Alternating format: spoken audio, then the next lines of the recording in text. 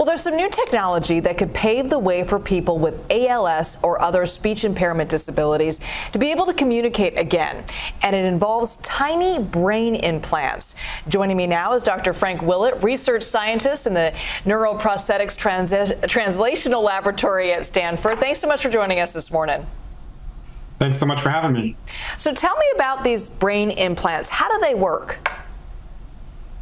They're these tiny arrays of sensors, so they're about 3 by 3 millimeters, and they have tiny contacts that penetrate the surface of the brain only a little bit, like about the size of 2 stacked quarters. And they can record the activity of single neurons. So when neurons are communicating in the brain, they're making electrical activity, and we're recording that. And we're figuring out from that activity, from those patterns of activity, what a paralyzed person is trying to say. So how did this come about, and where are you in this study? Is this going to be used around all patients with ALS or other similar disabilities and conditions? Yeah, so what we're doing is we're trying to restore the ability to communicate to someone who is paralyzed, basically by deciphering the signals that their brain generates when they're trying to speak.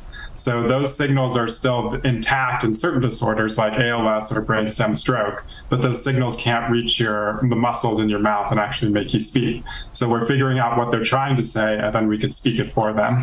And that can allow someone to have a fluent conversation again. That must be remarkable to see. Yeah.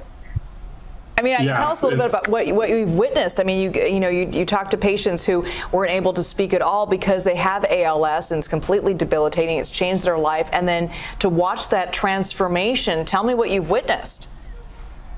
Yeah, it's pretty amazing. I mean, the participant I've worked with was super excited to see it work. I mean, it was kind of incredible to see the dream come together.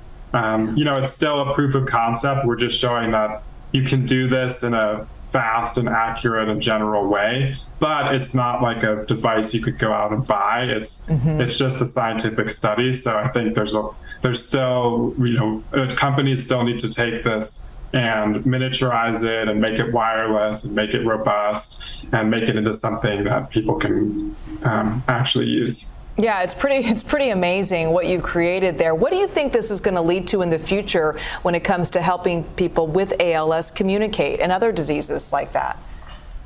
I think this is really the first time where it's working so well that everyone's looking at this and saying, wow, this could really be a real thing. And I think it does allow us to imagine a future where we could say to people with ALS, well, you don't have to worry about losing the ability to communicate with your loved ones or your caregivers, and you can still talk.